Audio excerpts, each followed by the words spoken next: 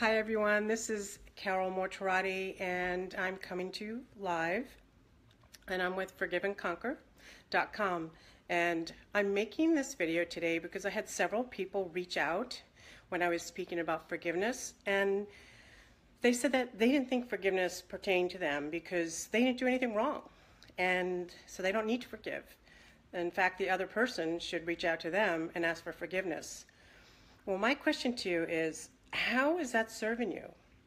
How is being stuck in unforgiveness showing up for you in your life? Are you stuck in your meaningful relationships? Are you stuck in your career? Or maybe achieving your goals? It's actually proven that all those trapped emotions that you're keeping inside of you, all the blame, all the resentment, all that anger, all that guilt, all those trapped emotions that hurt your heart can actually cause you to be ill. So it's so important to know that the power of forgiveness, what's so important about it is that it puts the power back in your hands. And once you truly forgive someone, that releases all the pain that you're holding on to. And when you have truly forgiven someone, all you're left with is love. And when you love someone, you can't hate them at the same time, because that's just not possible. So the other thing that's really important is, hey Bernadette, thank you.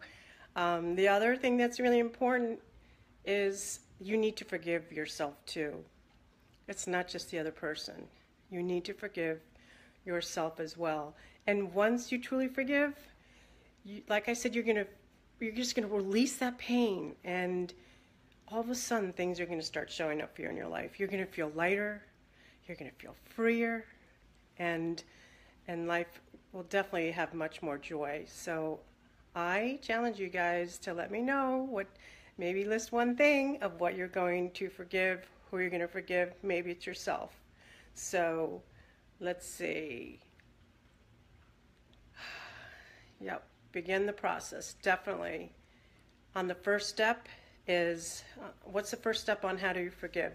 Well, make a list of the people you think you need, that you feel that have to ask for forgiveness for you, and then start the process. Like, write a letter, maybe expressing, write down what you're feeling so upset about, how you think they've wronged you, and then release all that anger that you have in it, and then you could burn the paper. But the most thing is you really need to analyze, is it worth staying angry and unforgiving this person? Is it worth it? Because it's not serving you well at all. You're only going to continue to be, hold on to, you're probably staying up at night. You're so angry. So it's only going to keep you from moving forward in your life. So write it down. Think about who you need to, who needs to ask for forgiveness from you,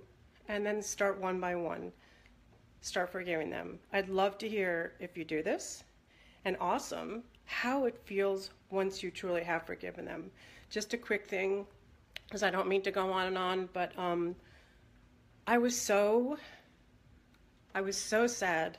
Still brings tears to my eyes, but I was so sad when my ex-husband committed suicide, and I was holding on to all this pain and this anger, and I didn't know how he was going to go on. So I really worked on thinking about what was really the story here. The story was that, he loved me, he loved his son, he loved his family, and he just couldn't overcome the challenges that he had. So what I did was I really learned, I learned this process of forgiveness, and now when I think of him, all I think of is love, and the joy that we had, and that he gave me this most amazing child. So it's, my life is so much, I might not look like it now because I'm crying, but my life truly is so much lighter and freer, and I'm so thankful that I forgave him. And I also forgave myself too, because we all play our parts in this. I love you too, Nancy. Hey Stacy. So anyway, I'll be putting a lot more videos out on forgiveness. I look forward to any comments that you have, and make sure you forgive and also forgive yourself. All right, bye for now.